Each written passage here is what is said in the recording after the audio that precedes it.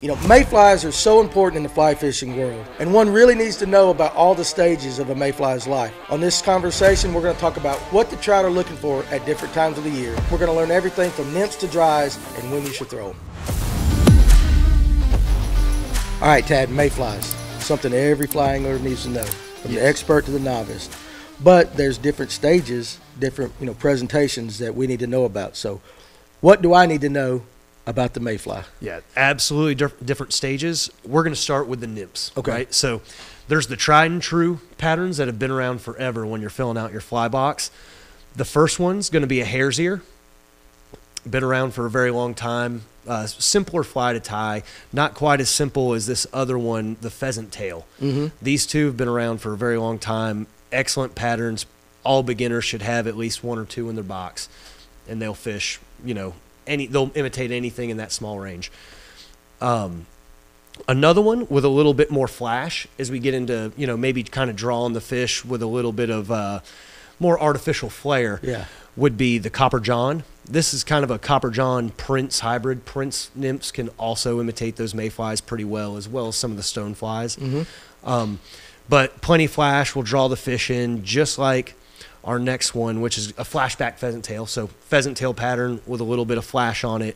Then we get the flashiest of them all with the rainbow warrior. The rainbow warrior is another one, more modern pattern.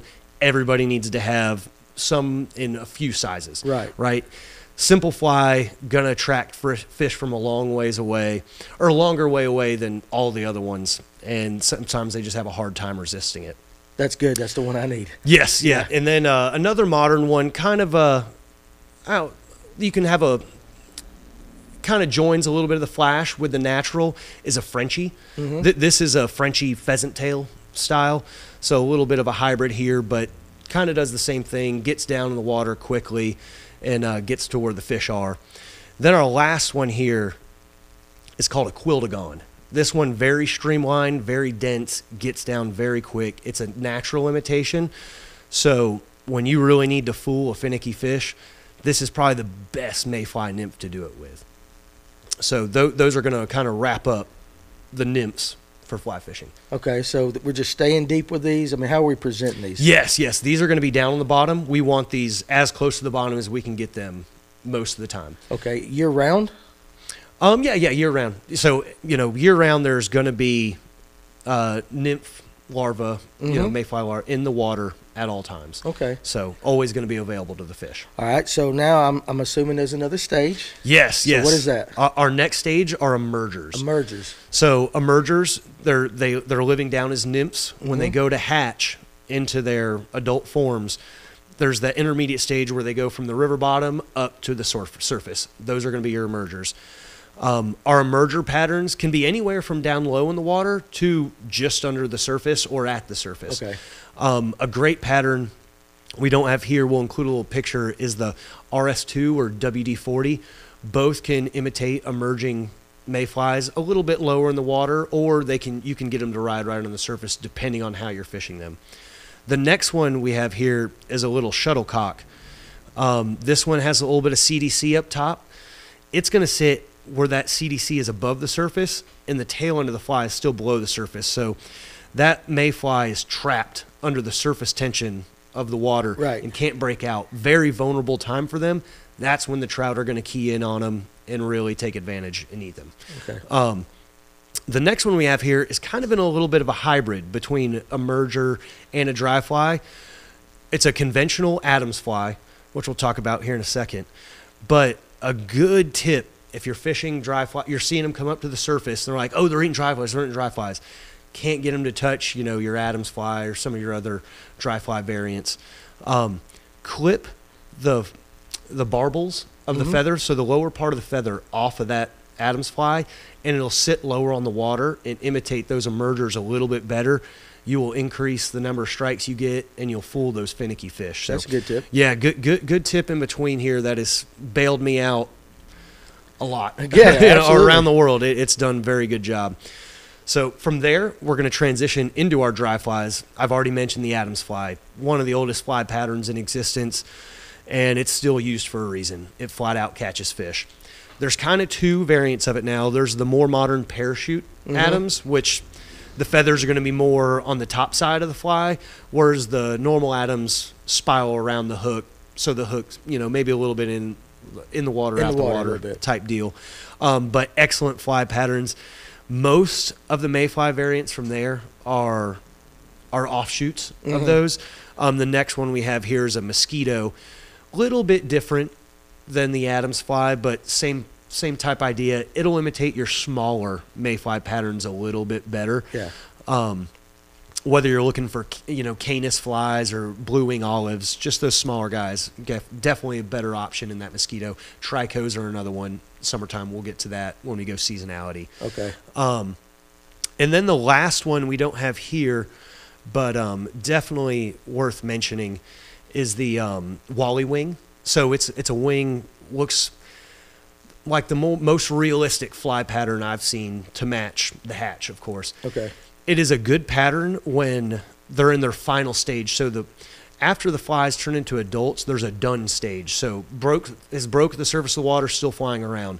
After they break the water, they're going to go hang on some trees, nearby foliage on the river, and they're going to molt one more time. That is when they're going to turn into spinners, which is the fully adult variety that now they can go lay their eggs once they're spinners. Right. So after these spinners lay their eggs, they'll die and they'll flutter back down to the surface, usually outspread wings, you know, their body function totally gives up. With the spinner patterns, that Wally wing is a great idea to throw. You can manipulate the wings, flatten them, you know, make them spread out, but it's going to do a great job of imitating those spinners. Okay, I got a question. What are you looking for now? If they're rising, we know throw the dry flies on the surface. Yes. What makes you go from a nymph to an emerger? What are you seeing, the way the fish are acting, that will make you change from that nymph to the emerger? So with the nymph, there's not going to be any surface activity. Right. Once you start seeing surface activity, it's usually going to start with emergers. More times than not, they're going to be eating emergers, not dry flies. People are like, oh, they're eating dry flies, and they'll start throwing their dry fly patterns. And they'll get maybe a bite or two, but sometimes you're not going to get, you'll throw your patterns like, oh, this is exactly what flies I'm seeing in the air. You'll have it down to size, color, everything. They're just not biting it. A lot of times it's because they're eating a little bit lower, either just under the surface or, you know, in the middle, or, you know, half above, half below the surface. That's when your emergers are big. Okay. So when a hatch just kind of starts to pick up, I will usually go to my emerger patterns first. Okay. Yeah. Another good technique when you're out there, throw the dry fly on a front fly, then have a trailing fly to an emerger. A lot of times that emerger pattern is going to pick up more fish more quickly. Then you can switch to two emergers if you do want to stay with a two fly rig. Yeah. Sometimes you can just go to one fly, have it be that emerger, even though they're a little bit tougher to see visually in the water.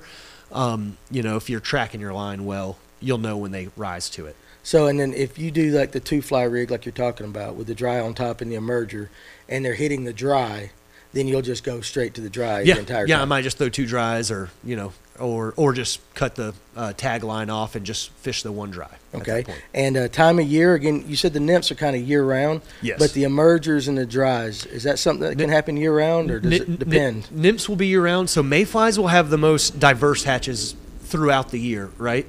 So whereas the caddis are spring and fall, or the stoneflies will be more spring into early summer, your mayflies can go from you know, late winter all the way through to late fall, early winter. Your first ones of the year are going to be your blue wing olives, right? Smaller flies. As you get through to summer, typically the size of the mayfly is going to go up more and more. So, you know, just depending on where you are in the world, there's plenty of duns, quill patterns that'll hatch off throughout the spring months.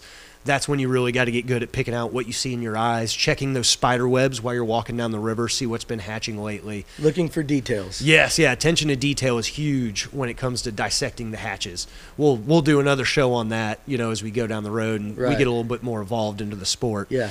But then once you hit summertime, you know, then you've got some big one. Your hexes up in the Great Lakes area, they'll be, that's where they're most well known. But as you get out west and down south here, we do have some hexes.